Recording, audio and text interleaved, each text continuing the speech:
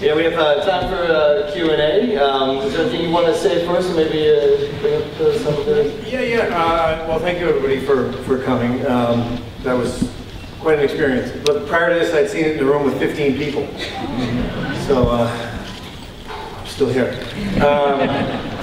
We have a number of people in the cast and crew. I mean, who's doing the Yeah, all right, well, so Jackie and Sam, Jackie Kelman-Bisbee, Sam Bisbee are producers, Lance Accord, the cinematographer, and Alex Metcalf, who I wrote the script with. Some of our cast folks, Seymour Hoffman,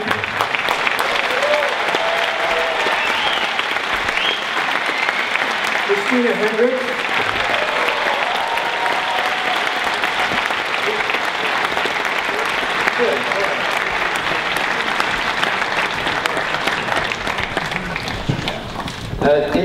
any questions out there? Raise your hands. Maybe I'll start, John. I know it's based on a book. You want to talk a little bit about when you first read the book and kind of what it inspired you? I first read the book about 10 years ago and loved it and inquired about the rights, and they were not available, or I was told they were not available, so I struggled a little bit with it. I tried to work that out. It wasn't going to happen, and I forgot about it. About 5 years later, somebody reminded me, you know, whatever happened to that book you were so fond of, and I inquired again and was told that it was available, and so I decided to, in the interim I had written a screenplay which didn't turn out so well. So I thought, well, I don't want to do that again.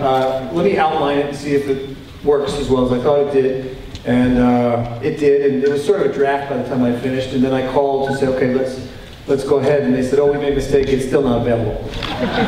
So I went ahead anyway, and then eventually we worked that out, and I wrote many drafts, and then I went to Alex, who is a proper screenwriter, and together I think you had said it was more the books. I mean, it was about 90% there, and then I needed help with someone who knew how to write a proper screenplay. And Alex and I worked that out, and then, so that's how the material, that's how that sort of gestated anyway. Any questions? Yeah, right there. Yeah, do you consider the story more fantasy, or would it be really the opposite of Middle America? The question is, does he consider the story sort of more fantasy, or is it really sort of evocative of that area of America? It does sort of enter the absurd a couple times. You know, I mean, but I guess what I liked about it was the Middle America quality, the sort of no-nonsense quality of these people to be able to cut through all the bullshit and just talk straight, and do what needs to be done to get the job done, to get what they want. And there was a sort of a bedrock of straight talk and kind of casual violence and mayhem that I wanted to be believable, so that it could become funny. And that kind of fell to these guys. The script really is Pete Dexter. I mean, as much as we worked on it, it really is all Pete Dexter, and that quality is in the book. It's believable as sort of realism and as near fantasy, kind of absurdist storytelling. Yeah, over here. You mentioned, or in the script, Temple University, which I graduated in Philadelphia. Is that just an accident? Your neighborhood maybe is filming in the inner city that might mirror those neighborhoods. Yeah, well, there's a couple of neighborhoods, Grace Ferry and what? No, well, the neighborhood was nicknamed the Devil's Pocket because the people in the neighborhood were so tough and nasty they could steal money out of the devil's pocket. And then the book is based on that. Pete Dexter was a writer for a Philadelphia newspaper and had an incident in a bar where he was in a fight, and this was his first novel, so.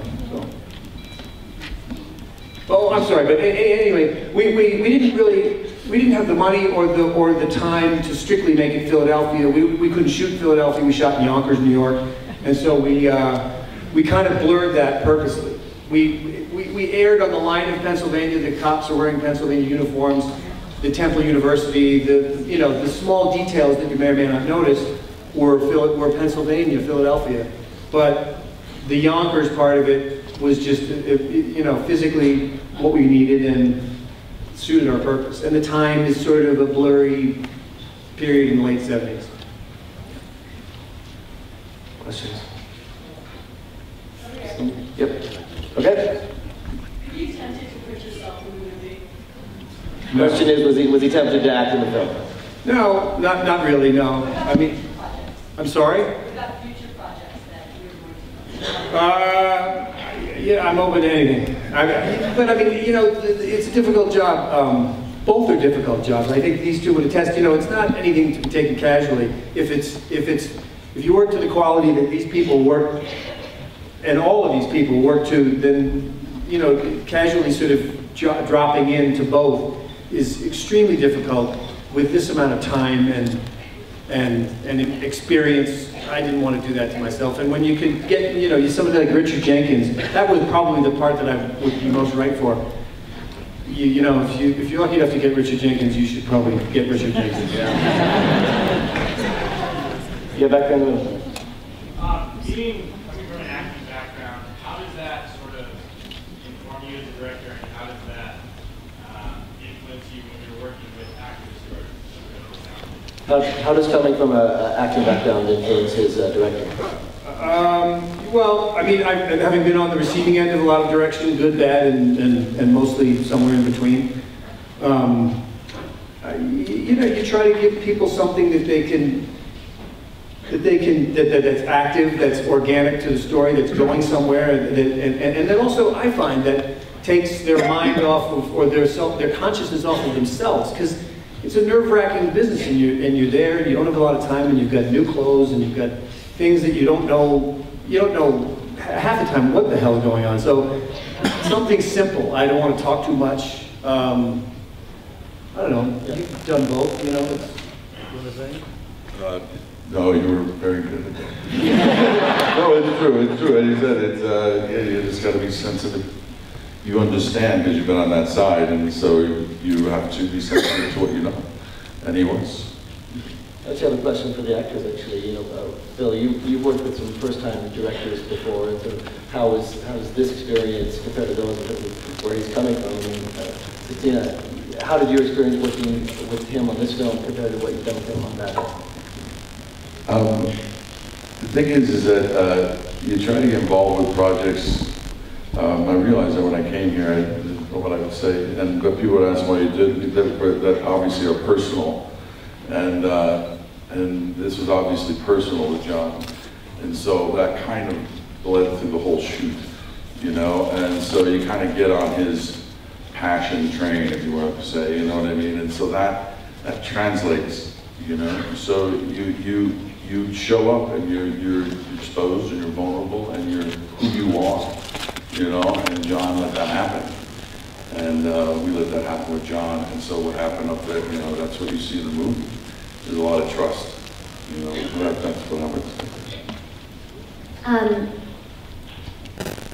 A similar feeling of working on that with John, in that he felt incredibly comfortable, and we obviously, after working with each other for so long, have such a shorthand with one another, and he knows how to answer sort of exactly how I need him to answer. We know how we're going to react to each other, but also just having this sort of levity that I hadn't seen in John, having so much freedom and telling his story, 100% his story, and so exciting to get to watch him do that and to sort of feel that energy with him. So I would say that was the big difference. Can I just acknowledge that Glenn Fleshler is out there? Glenn, stand up and say this, please. Carmine here. Carmine from the radio is here. There he is. Here's Carmine.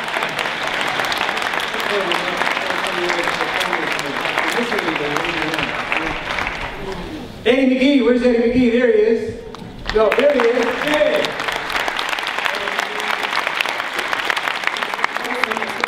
A lot of people out there that I'll just say, being that passionate about the story, And feeling as strongly as I did about it, I felt comfortable to hire people who were equally passionate. You know, you'd butt heads with people, or you'd go round and round, or, you know, work with people in their own individual way. Lance Accord is, you know, everybody, it was the first question, how the hell did you get Lance Accord to shoot your movie? Lance claims that I bet him, right? That we were having lunch and maybe a couple drinks, and he said, if you get Phil Hoffman to be in this movie, I'll shoot it. I don't remember that. But you know, that's the best part, is to be able to secure enough in the knowledge of that all these people will make it that much better, which they did. Solid, that's great. Yep, time for a couple more questions. Yeah, down in the back.